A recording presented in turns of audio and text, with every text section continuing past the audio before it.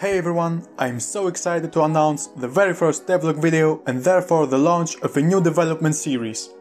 Before we start, and since you are used to seeing the balcony view of each developer on YouTube, I will provide you with a sneak peek of mine.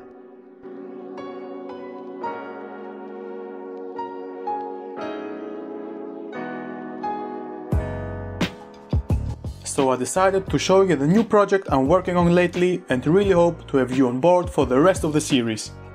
The game is about stranded slimes in the middle of the ocean, and since they are slimes, the main feature of the game will be the ability to merge them, fuse them, combine them, or however you want to call it. The first thing I created was the tile map of the island. It consists of 9 tiles that are totally loopable within 3 frames in order to achieve a nice looking animation later.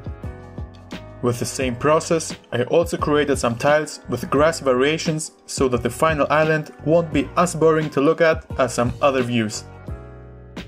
The engine I am using for the game development is Unity, the same that I'm working with for all of the tutorials on my channel.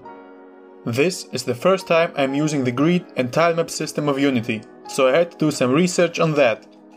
After a couple of minutes, and since my IQ is way over 9000, I mastered the animated tiles and used them to fill in the first tile map.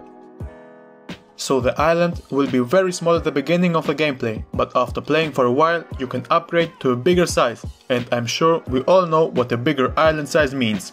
Right, more slimes for you to breed. Okay, here is the first of many slimes, a unique, small and cute slime that no game has ever seen before. In order to bring the slime alive, I drew 3 different frames, a normal state, a squeezed down form and a stretched out form. I then imported the sprite sheet into Unity and created there the real animation. I am really happy with the result and I kinda love this little guy. I will name him Blobby. The next step was to give you the ability of dragging Blobby around by holding down the left mouse button on PC or by swiping on your screen on mobile. Yes, the game will be available on PC and mobile, so that all of you have the chance to play. The dragging system worked out really great, but one thing I want to change is to automatically rescue our slime and bring him back on the island, in case one of you bad gamers wants to throw Blobby into the open sea.